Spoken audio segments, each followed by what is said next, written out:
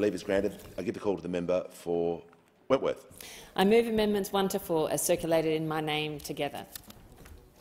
Thank you, Mr Speaker. I have 3 substantive amendments to the bill, amendments which I believe are constructive and will improve the bill. I support the bill because I believe that it's absolutely incumbent upon us to help drive the decarbonisation and digitisation agenda for this country to help our long-term productivity and prosperity. However, I'm putting forward these amendments because I believe that we need to ensure integrity of government spending, because the money that goes through this parliament is not ours, it is of the people of Australia, and because we're facing interest rate costs on our borrowing that are extraordinary, so we must ensure that every dollar is spent incredibly effectively. The first deals with priority areas in which the fund can make investments. Under the bill, the minister can designate whatever industries or sectors he or she likes to receive investments from the fund. There is an opportunity to tighten the designation so that investments can only flow into those sectors where there is an economic justification for doing so. My amendment would require the Productivity Commission to consider potential priority areas before a designation could be made. This would prevent public money being invested where capital markets are already working and where there is no justification for government intervention.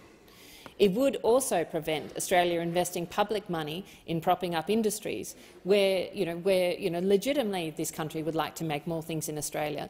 But we also need to recognise that if the cost of making more things in Australia means that consumers bear an unreasonable cost and actually cost of decarbonisation increases, we need to be careful about continuing to support industries where we cannot be cost competitive with other countries in the long term. The second deals with the investment mandate, which sets the rules by which the fund can make its investments. With this bill, we are being asked to support the creation of the fund without knowing what the fund's investment mandate would be.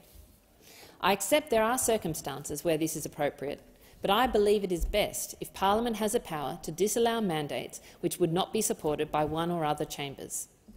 The counter-argument to this is that the government's other off-budget investment vehicles do not have disallowable mandates, and the National Reconstruction Fund should not be treated any differently. It's a fair point, but I believe that there's an opportunity to improve the accountability of these vehicles through the disallowance process. Rather than allowing future investment vehicles to adopt an inferior practice, we should insist on improved practice and work to raise standards across the other already legislated funds. And finally, the third deals with a statutory review of the fund. The bill requires independent reviews of the fund every 5 years, which is a sensible provision. But I would like to go a step further and require that the first review is completed before the government can provide any additional resourcing.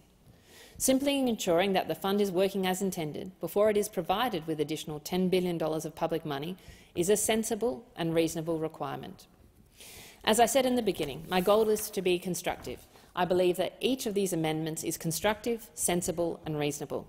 I believe they enhance the integrity of this off-budget spending and improve the confidence the community can have in this fund, and I believe they're worthy of your support. Thank you.